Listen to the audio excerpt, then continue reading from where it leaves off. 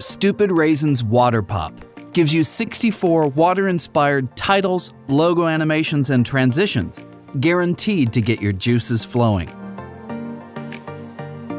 Water Pop was created exclusively for Final Cut Pro X. You can find it in the Titles browser and in the Transitions browser under Water Pop. In the Transitions browser, they are broken up by look and category.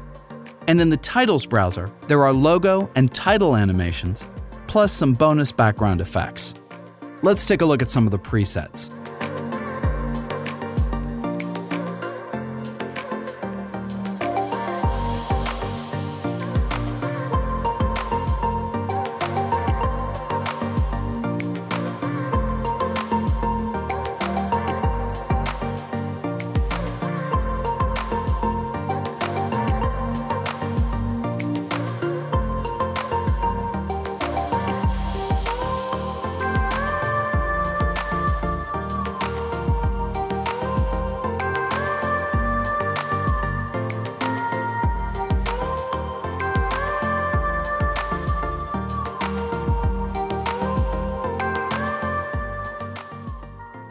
Let's take a look at the title animations first.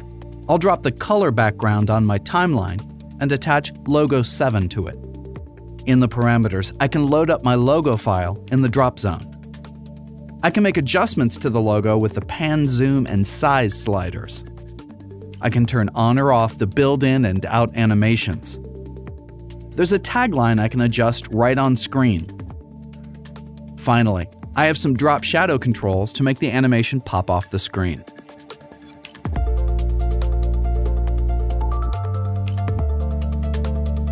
Next, I have a clip on my timeline. I'll use the blur effect on it to create a background. I'll attach Title 9 to it. I can customize the text right on screen. All the font properties can be customized in the text inspector. In the parameters, I can turn on or off the build-in and out animations. I can tweak the color of the water drop animation. I can even adjust the path of the water drop animation. I'll untoggle the water path on-off checkbox to see the path. I can adjust it to my text with the on-screen controls. Toggle the checkbox again to update it and see the result. The Adjust Mask Range slider allows me to tweak the size of the mask on the text. Additionally, we have drop shadow controls as well.